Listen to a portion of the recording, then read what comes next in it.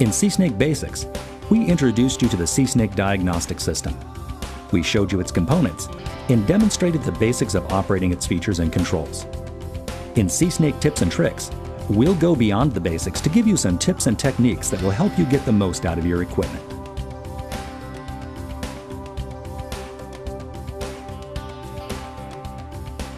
The key to performing an inspection efficiently is setting up the equipment so you can see the monitor clearly and control the push cable easily. How you set up your equipment each time will depend on the equipment you're using and the conditions at the job site. Here are a couple of ideas to keep in mind as you're setting up your equipment. Bright light hitting the monitor screen will make the image very hard to see, so point your monitor away from bright light sources whenever possible. Keep the camera reel within an arm's length for maximum control of the push cable with minimum effort. And keep in mind that the camera reels can be laid flat when it's safer, easier, or more convenient to do so.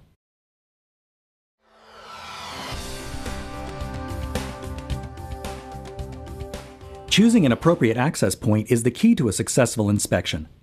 A suitable access point will safely accommodate the size camera that you're using, and it will get you to the point in the line that you want to inspect. A good rule of thumb is that you can use a camera where you would use a comparably sized cutter.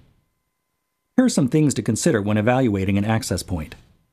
Will its size, shape, and construction get you safely into the portion of line you want to inspect? How many turns are between the access point and the portion of the line you need to inspect, and how tight are they? Cleanouts and main vent stacks generally make the best access points. Smaller vents and removed toilet and sink fixtures can also be used, but getting the camera into and through the line may be more difficult, and the distance you can push may be greatly reduced. Fixtures with P-traps, such as sinks, floor drains, and toilets, are generally unusable as access points because the turn radius is too tight. To use these locations, you'll need to remove the trap to gain access to the drain line. DVW pipe generally makes for a poor access point because its thin walls have sharp edges that can slice open your push cable. Also, its turns are generally too sharp for the camera to easily navigate. Vents above a kitchen window also tend to make poor access points because of the number and tightness of the turns involved.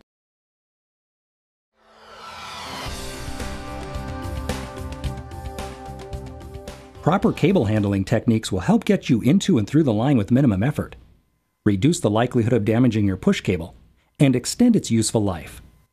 The three most common types of damage to SeeSnake push cables are premature wear caused by repeatedly dragging the cable across the edge of an access point, cutting the cable jacket on the sharp edge of an access point, and kinking the cable by folding it over on itself. These risks can be greatly minimized by simply keeping your lead hand close to the access point and guiding the cable through the center of the opening. Using this basic technique will greatly extend the life of your cable, minimize costly repairs, and keep your system in the field where it can make you money. Getting the camera through a fitting and into the portion of line you want to inspect can sometimes be challenging. If the shape, construction, or location of a fitting makes it difficult to get the camera through, there are a couple of techniques you can try. If you can build enough momentum with your push, you may be able to pop the camera through the fitting with a smooth, quick push. First, push until the camera hits the back wall of the fitting. Then grab the cable a few inches above the access point, pull it back another foot or so, and push in one smooth, quick motion.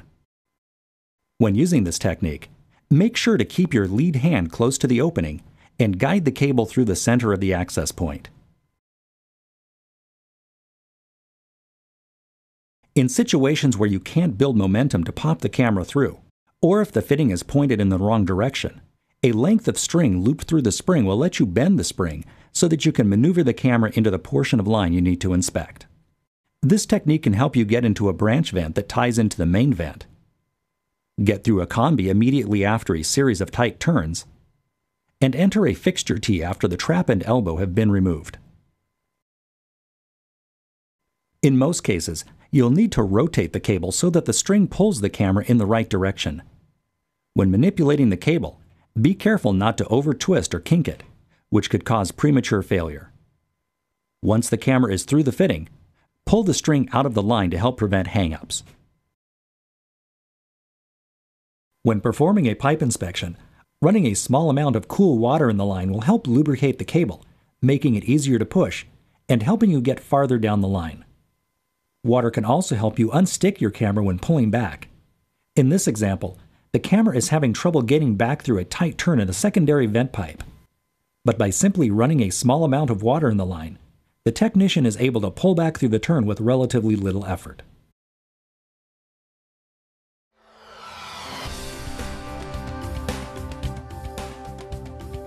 If you're new to pipe inspections, you'll find that it's easy to lose your sense of direction inside a pipe.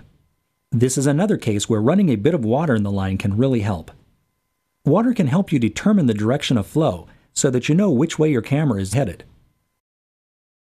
Water can also help you identify lines that tie into the line you're inspecting.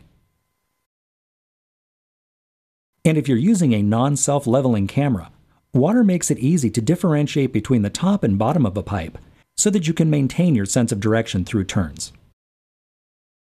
As we saw in SeeSnake Basics, pipe centering guides can improve the image by raising the camera above water or muck in the line, and by making it easier to see the top of larger pipes more clearly. Using multiple guides will help the camera stay level as it travels through the pipe. But by using just one guide, positioned near the end of the spring, you can tilt the camera up and down in the line. Pushing forward tilts the camera down, and pulling back tilts the camera up. This technique is especially useful in larger lines and when you're trying to find a cleanout from inside the pipe.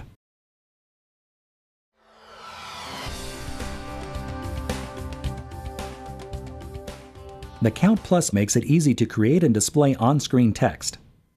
It can store up to 20 pages of text, and several pages have been pre-programmed for you. You can use these pages as is, modify them to suit your needs, or delete them and create new pages. To display a text page, press the text key to turn the text on. Press the down key and scroll to the page you want. Then press the select key to display it. Refer to your operator's manual for detailed instructions on how to use the text page feature.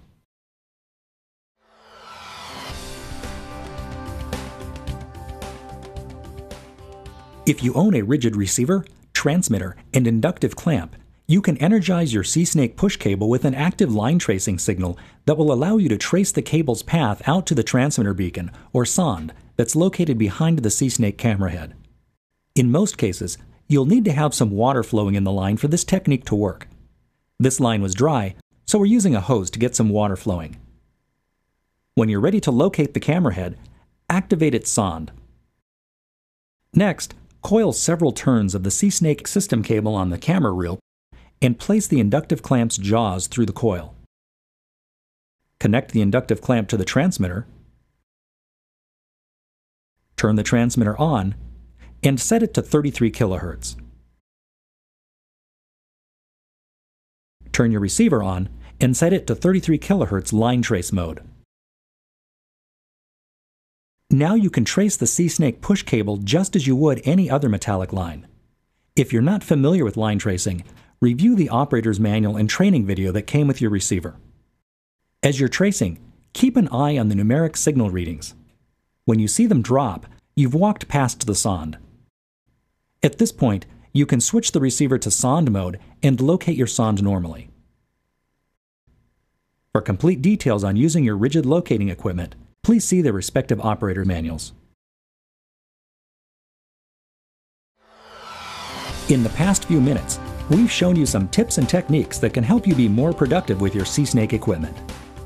If you haven't done so already, be sure to visit the SeeSnake forum on Rigid's website.